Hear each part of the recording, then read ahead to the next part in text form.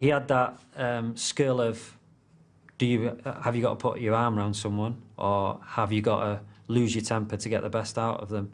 Shoot past the ball, it's unbelievable, but it was good because we learned. These human qualities are absolutely crucial to be a great leader.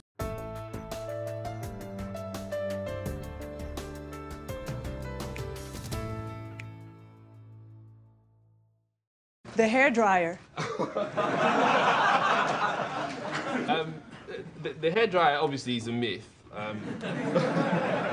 Let me just put that out there. But that apparently was the treatment that underperforming players received from Sir Alex. And so basically he's standing in close proximity and he's shouting so hard that your hair goes like this. Shout at you and physically blow you out of the room. Can I show you a little video? Oh dear me. Do you know what's coming? No.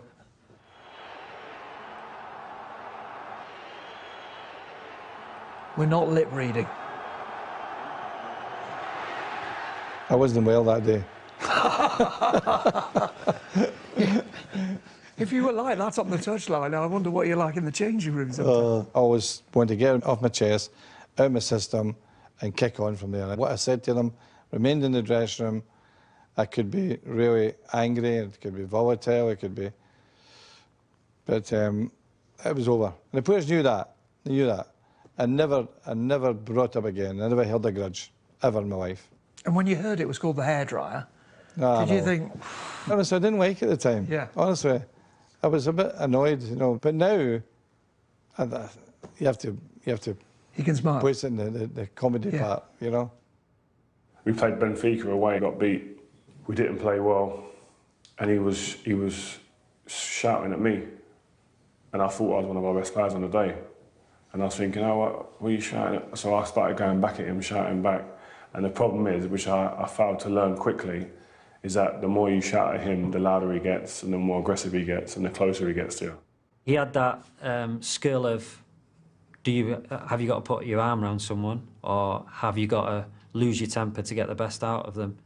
I remember him having a go at me at half-time, and I had the sort of attitude, right, OK, I'll show him, and played well the second half. So then he quickly knew how I would respond to him losing his temper. That followed me for the next 20 years, so it was a big mistake early on. Giggsy sometimes would have to do one thing wrong in a half. Half-time comes, he would hammer Giggsy. But that was to show the other players no one's exempt from getting hammered, and you better all fix up, because I'm coming for you at full time if you don't sort this out. I remember sometimes when we do something bad or we lost some games, he kicked the chairs and he kicked the boots, he kicked everything, the waters, the drinks, and he's so red and you shoot past the ball. It's unbelievable, but it was good because we learned. The great thing about the boss was that the next day it was forgotten.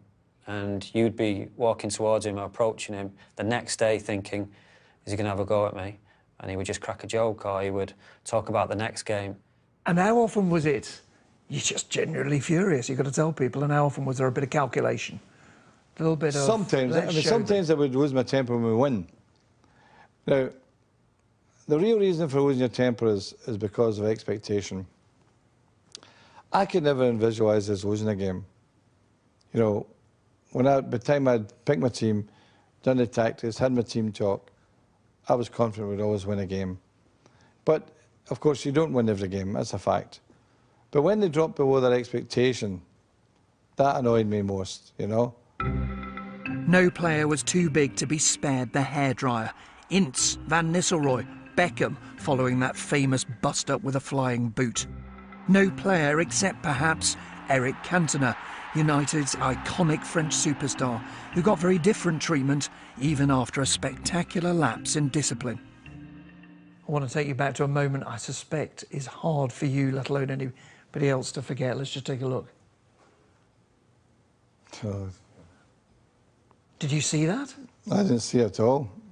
I was looking at the pitch, but as you see what was done. It was a problem for the club because it gets such headwinds. It was front page, and we decided to have a meeting at the Alder Wedge the next night, On my way, I got a phone call from Richard Greenbury, who was the chairman of Marks and Spencer's at the time, Richard. And a big United fan. Big United fan. He says, well, don't let Cantona go. He'll give you great moments of joy. I said, I know that. But, you know, it was the mood of the board. So I had to fight the case, like, we must keep him. We can't let him go. We can't give in to the mob. And we decided to suspend him for 4 months. And the FA were, at the time, were happy with it. But somehow they added to it. Ahead of Cantona then, 7 months of training. Dull, laborious, unfulfilling. Expediency may yet mean that, with regret, club and player part company. But as the great disciplinarian, wasn't your first instinct to think, he's blown it? He's a great player, I get on with him, but that's too much. Well, he'd never given us any indication that explosion was there. But I decided to approach it this way. I would speak to him every day, and I would talk to him about football all the time, and he loved it, you know? And that's why all the players say it was my prodigal son. But I think he needed different attention. He needed different ways of dealing with him. He was a different guy from everyone else. He's an amazing human being. But when you saw that image of him kicking a spectator, wasn't there a bit of you thought, that's exactly the ill discipline that's to stop at this club, I've got to get rid? No.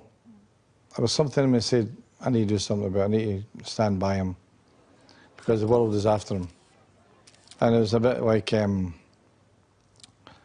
one was there to help him. And I said, well, it'll have to be me, because I'm his manager.